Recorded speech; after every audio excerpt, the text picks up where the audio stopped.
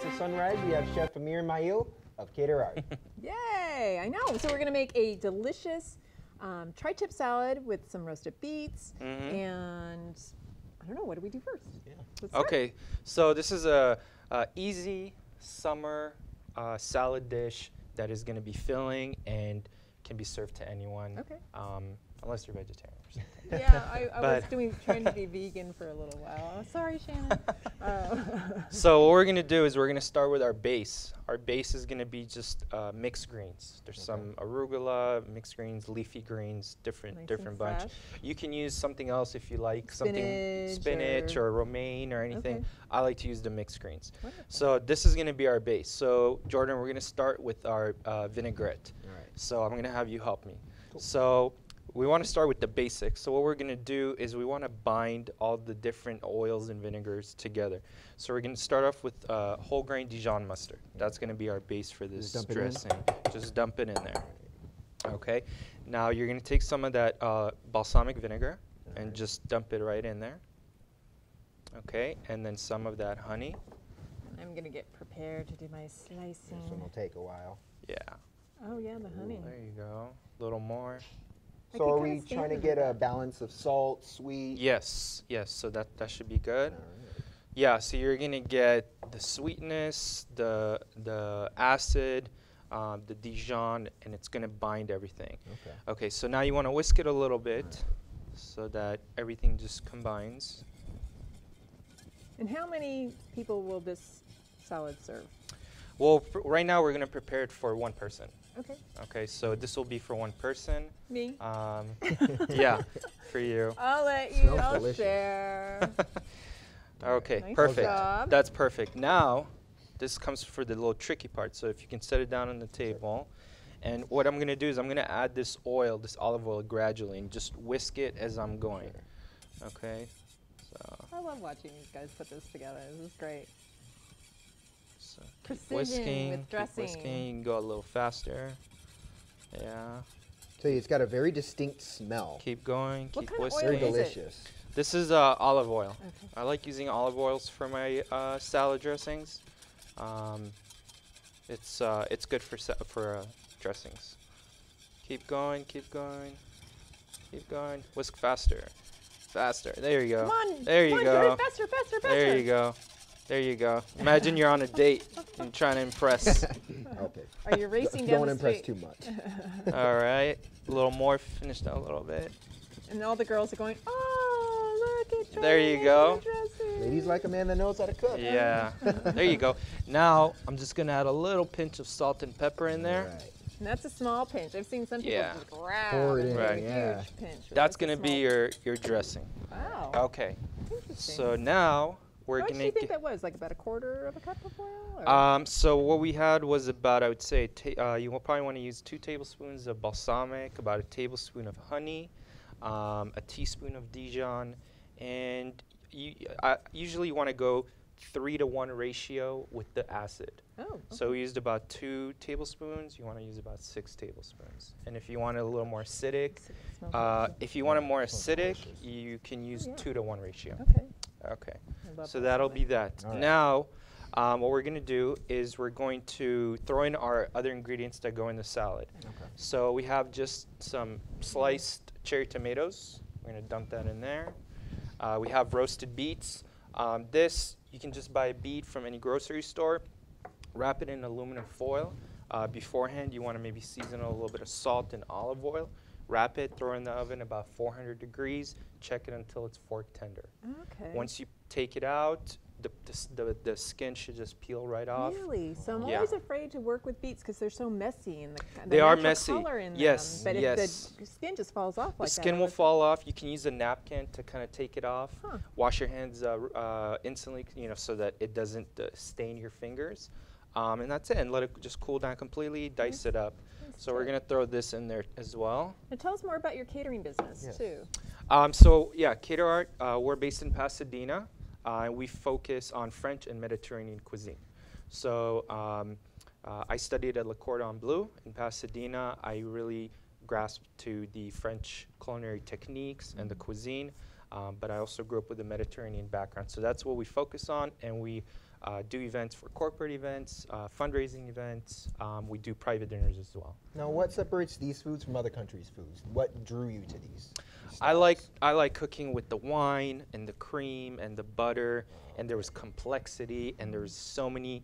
It's almost like old world flavors that you don't really get today. You know, and a lot of sauces that you actually eat, they transpired from these basic old world sauces. Wow. Yeah. Didn't know that. So here we have. You kind of, what do you, segment? Is Yes, that what you call it? segments, Okay, exactly. So all the little skin From is the off. orange. That's a lot of work. Is there a trick to that too? Or? No trick. Okay. It It's a takes lot of time. work. It Okay. takes time. Yeah. So throw some of it in there. Okay. Okay, not all of it. There you go. Save some for the garnish. So Oh, we're gonna okay. save just a little bit for the garnish. Now we have the protein, which is gonna be tri-tip. So what I like to do with the tri-tip, I like to season it with different herbs, paprika, salt, pepper, garlic, and I actually grilled this on the grill and on the barbecue. I like that charred okay, flavor. Yeah, me too. Now, before you continue, let me Okay. stop you.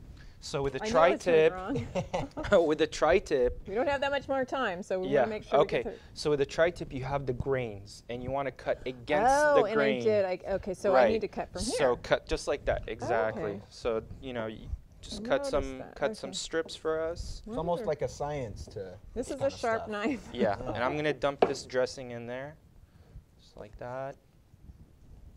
And just mix it up. Can you use a mandolin or something like that? Did I say that right? Mandolin? Like a what do you call it? Blader kind of thing. I wouldn't use it for this. You can maybe use like a deli slicer Do or you someone. want this thinner than this, or? You can cut it however first. You know, we'll plate it and then later we can talk about that. Okay, so now we mixed it all together. I'm gonna plate it really quickly, and you want to create height.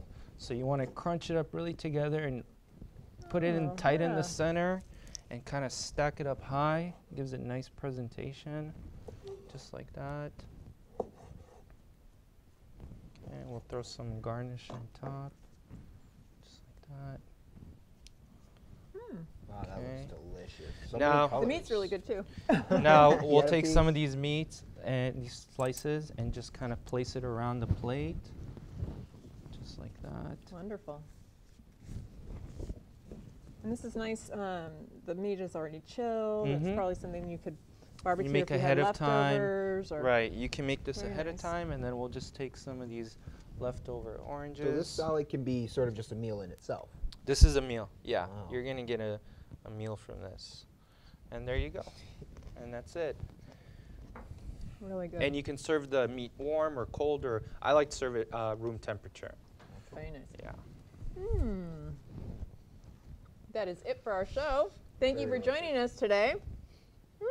Full mouth. I want to thank Chef Amir Mail for being Yes. here with Thank us you. today. Thank you, guys. From Thank you. Caterart. How do they get a hold of you?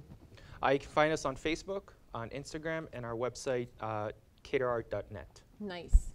We also want to thank our sponsors, EH Financial, Color Dots. East San Gabriel Valley ROP, Yeah, there you Foothill go. Transit. Uh-huh.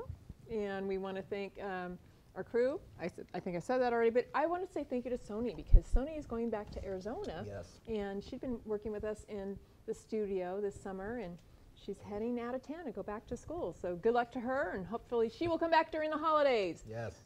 We also want to mention that we're on social media too. We We're are. on Twitter, and we're also Facebook. Yeah, there you go. You can reach out to us on info@crowncity.news.com, or you can watch us on KVMD at 6 o'clock in the morning on Saturday or 5 o'clock in the morning on Sunday, bright and early. Thanks Thank for you. joining us. Let's eat some of this salad. I like that. I do like beets. Yeah. Yeah. More meat.